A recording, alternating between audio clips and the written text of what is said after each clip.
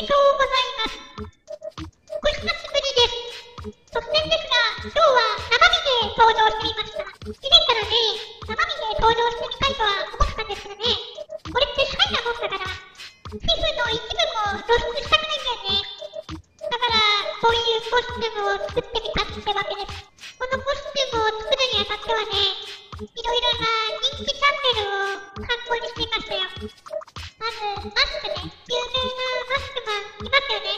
これと、世界に通用するポップカルチャーアイコンね。ピカチュウとか、マスとか、そして、銃テクノロジーとまあ、いろいろな要素を取り入れてみました。そこをね、いろいろと改良していきたいと思います。それからね、以前からクイーントーマスシリーズを復活してくれっていうメールやコメントをいただくんだけどもね、あれはね、俺にとってバックトゥーザフューチャー3部作みたいなもんなんだよね。だからね、今後クイーントーマスで何か作っても画速にしかならないんじゃないかなって思うんだよね。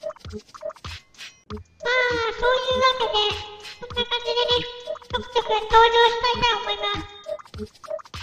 次回は、このマスクをつけた状態でゲームができるかどうか